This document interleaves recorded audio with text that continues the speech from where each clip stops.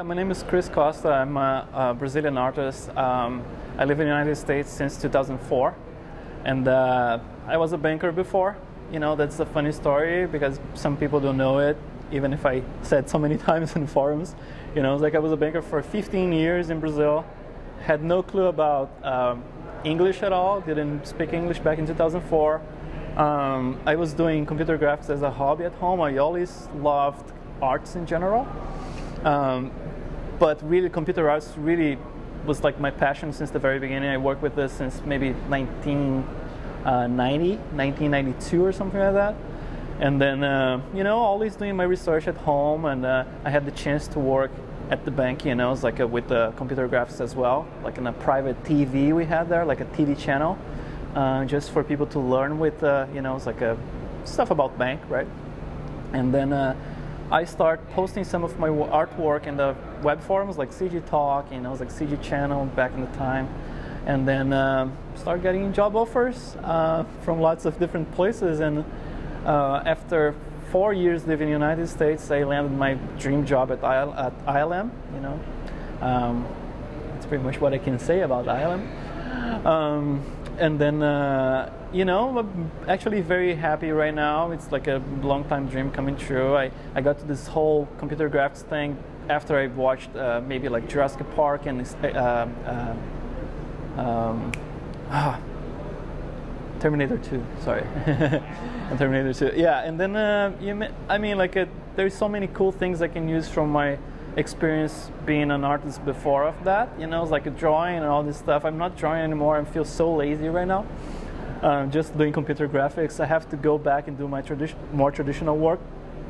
But I had a very good basis on traditional work before, and I went to college in Brazil for fine arts for 5 years, and I'm gonna be talking a little bit in this conference about like the importance of all this basis, you know, all the fine arts behind everything that I do. You know, it's like talking a little bit about the old masters and how they figure out stuff, you know, and stuff that we can use today instead of like bypassing a lots of steps that I feel that sometimes people kind of like bypass important things that we should learn first. Using the actual reference that influence all those artists that we feel influenced by today. So let's say like comics is a great reference. I mean, like everybody goes crazy about the anatomy and the extreme poses and all this stuff. And some people, they just forget that those guys, they study the master works, you know, it's like they studied anatomy from guys from way before of that.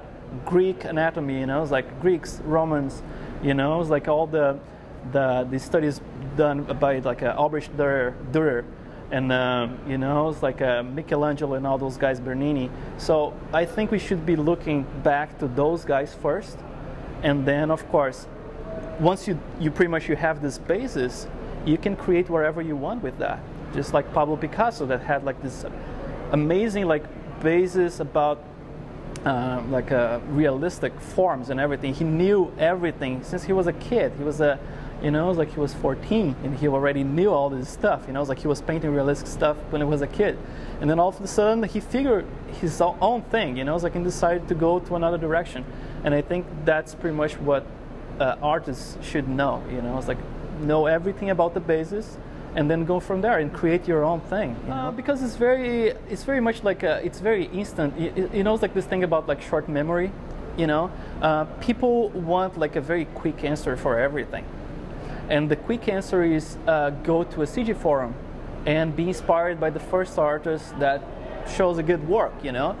And then he pretty much gets inspired by that guy and try to produce something similar to that person, but he's not in fact like learning the basis for doing that. He can do it like great, you know, it's like he can do a great job kind of like mimicking that style and stuff, but he's not actually going to the basis and finding, you know, it's like out like all the good stuff about the anatomy knowledge, you know, it's like how the dynamics of the body, you know, the psychology of the character, the facial expressions and all this stuff, you know. It's almost like it's more like a reproduction than a creation itself.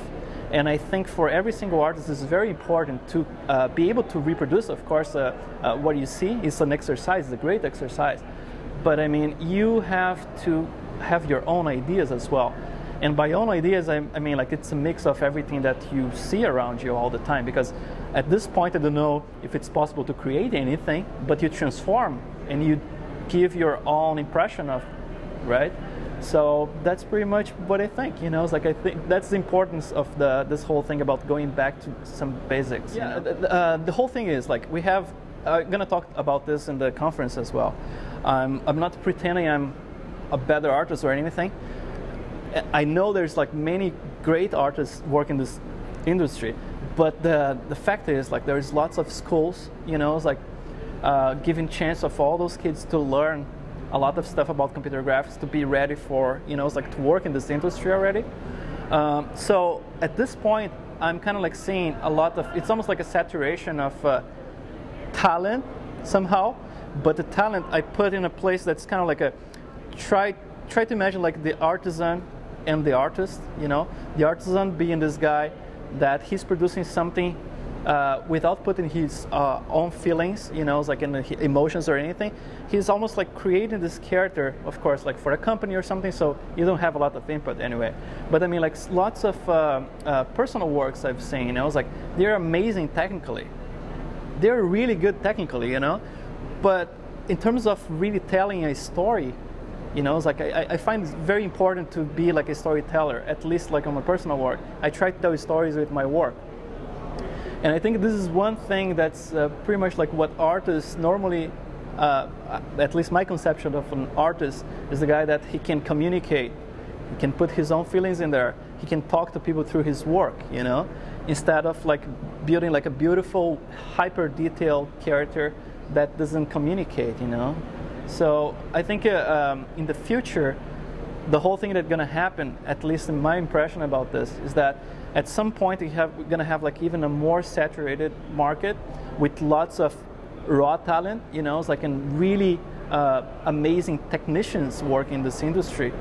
But then maybe, just maybe, the company is going to be looking for a little bit of more creativity, you know, someone able to create something. And then at this point, they have to distinguish themselves, you know, it's like kind of like, you know, I want to go one step further, and I want to become an artist, not just an artisan or just a technician. So that's my impression of it. I mean, like there's so many things going on around the world, you know, it's like everything can be a source of inspiration. You know, you can, you know, sometimes it's a little bit tricky subject to talk about politics. Or religion. It's a very like sensitive point, you know, it's like at CG Talk, you know, it's like it's always hard to talk about those things in every single forum as well, because they try to pretty much, okay, let's talk about CG here. But let's say I have, you know, it's like I'm 38 years old right now. I have many stories that happen in my life, and I have many stories that I can tell my children in the future. And, you know, I can always put together a mix of those things that happen in my life, a mix of emotions that I developed during my life, you know, and try to figure out somehow, you know, some way to put those things out there so people can really see, you know, me through my art, you know. And I think this is an important point. You know, you can become an artist when you're really communicating again, you know, it's like when you're putting out your feelings and receiving, you know, some feedback, bad or good, you know, it's good feedback anyway. And you're making, I think it's a way to make a difference, you know, it's like it's being a different artist. And I've seen this a couple of times, but like I said, most of the time it's more like a technical spectacle, you know, but I want to see more artists really creating stuff. So.